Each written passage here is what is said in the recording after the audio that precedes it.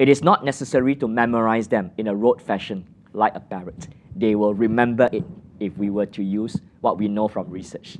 The research on the learning of times table is by Baroudi, 2006. There's an article, although the research has been around for much longer.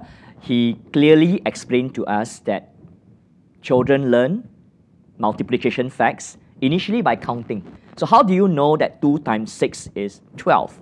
You will actually make 2 rows of 6 counters. And by counting 1, 2, 3, 4, 5, 6, 7, 8, 9, 10, 11, 12, you know that 2 rows of 6, 2 times 6 is actually 12.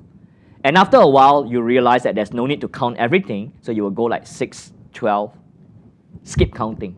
So the initial stage of learning multiplication facts is to count, to have a sense of what 2 times 6 actually means, 2 rows of 6, for example.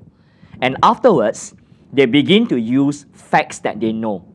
So I know 2 times 6 is 12.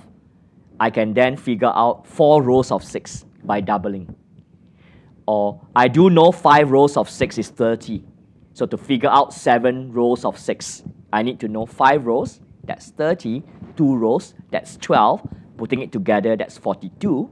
So they begin to figure out, if I know 10 rows of 6 is 60, I can figure out 9 rows of 6 by taking away 1 row. So the second stage of learning multiplication facts is by figuring out, using what you know to figure out what you do not know. And that's stage 2 in Baroudi's explanation of how people learn multiplication facts. And the third stage is you remember. So the figuring out helps students develop the cognitive resources necessary, needed for them to remember the multiplication facts. So that's the way multiplication facts is learned. It is not necessary to memorize them in a rote fashion like a parrot. They will remember it if we were to use what we know from research. Counting, figuring out, finally remembering. If you enjoyed the video, then why not hit the like button?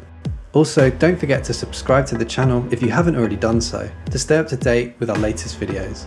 If you want to check out more videos, then click on the right to dive into another topic. Thanks for watching.